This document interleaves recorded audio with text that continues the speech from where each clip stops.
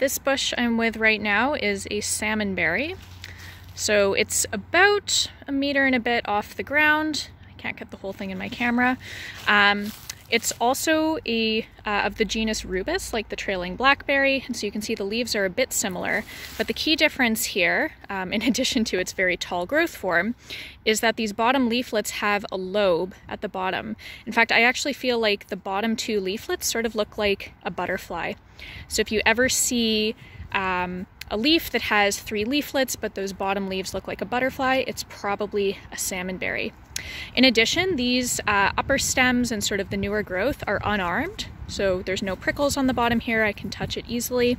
But if we look at the main stem, maybe let's go towards the bottom. Okay, so hopefully we can see that. Let me try to get this to focus.